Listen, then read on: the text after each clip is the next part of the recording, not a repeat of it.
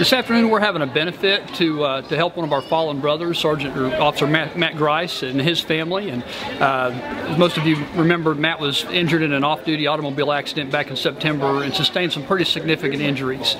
And his comeback, his fight has been nothing less than remarkable, miraculous. And we're just wanting to show our support to the family. And we know there's a lot of expenses that they have incurred that maybe less prepared for, but we're trying to show our support not only by the fellowship and the praise and the worship, but also by raising some money and doing what we can to support the family. FOP Lodge 123 is out here serving hamburgers and hot dogs. You don't have to pay for that, but you can make a donation that way.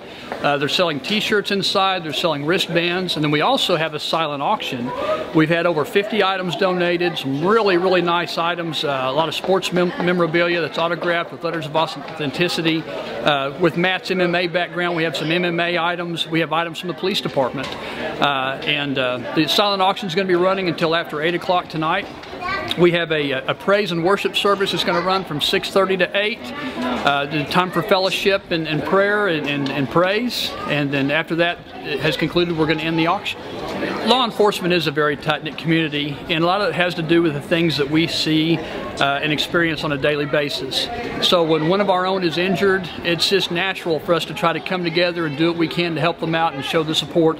It doesn't even have to be somebody from our department. For instance, like when John Waldenville with the Sheriff's Department was injured, everybody helped. When Chad Peary was initially injured, we had several fundraisers, and we received donations from police officers from all over the world. So it's important for us. It's important for me as an officer to know that if something happens to me, that my brothers and sisters in law enforcement are going to support me. So by the same token, it's important for me to support them when they have the need.